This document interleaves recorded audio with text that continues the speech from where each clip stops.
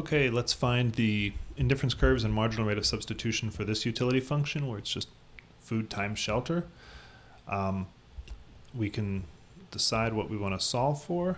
We're going to say u bar is equal to fs, and we'll do f up here and s down here. And this time we don't have a specific number, but if we want to solve for f, we just divide both sides by s, and we get that the indifference curve is u bar divided by s. Okay, so we can't precisely pick it, but if u bar, whatever value u happens to be, if s is equal to 0, anything divided by 0 is infinity, or anything positive.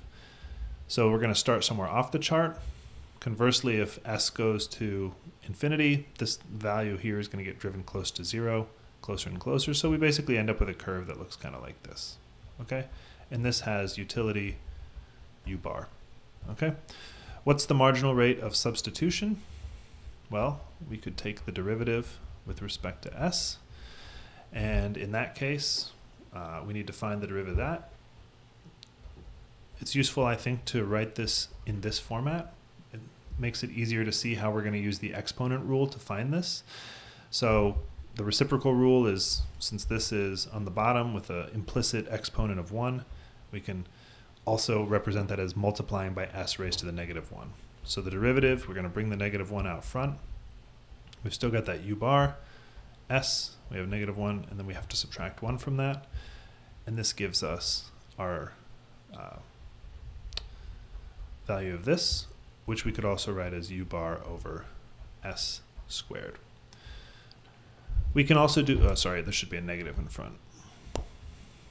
We can ask ourselves, does that make sense? Well, it's negative, and we can see from our diagram that the slope is negative. And it says that the slope is getting smaller and smaller as s gets big. Okay, it's getting closer and closer to 0. We're dividing by bigger numbers. And that also looks like it works out. As s gets larger and larger, this thing gets bent towards having a slope of 0. Alternatively, we could say the marginal rate of substitution is the marginal utility of s divided by the marginal utility of f. Here, these marginal utilities are really simple. The marginal utility of f, we take the derivative of this, the partial derivative with respect to f, and we get s, okay? Because we treat the s as a number. It's not an f, so that we don't care about it. And then f is raised to the power of 1, so it's a really simple derivative. This guy, the marginal utility with respect to s, is also really simple. It's just equal to f, okay? And so that tells us that this, we take the marginal utility of s on top, negative f over s. Now, you look at this, and you look at this, and you can see, again, they don't match up. We had this problem before when we did production functions. But that's because one of them is using a u, and the other is not. And if we substitute one for the other, it's all going to actually work out fine. Okay, so let's use this equation first. Okay, if we plug in fs for u bar,